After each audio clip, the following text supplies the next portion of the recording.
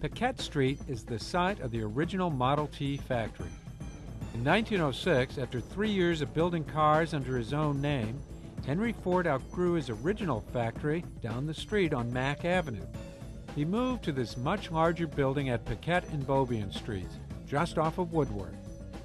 His cars were selling, but Ford wasn't completely happy with them.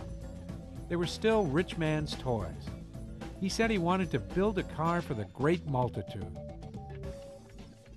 He overhauled his factory on Piquette to produce a new car, the Model T. He assembled a small team of draftsmen who worked night and day in a 12 by 15 foot room in the back of the factory. The very secretive Ford installed a drafting table so his ideas could be hidden from prying eyes. For good luck, he brought in his mother's rocking chair. He spent many long nights rocking and thinking about his new car.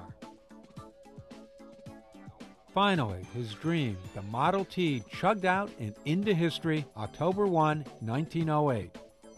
Eventually, over 18,000 Model Ts a year were flying out of the factory, and orders kept coming in.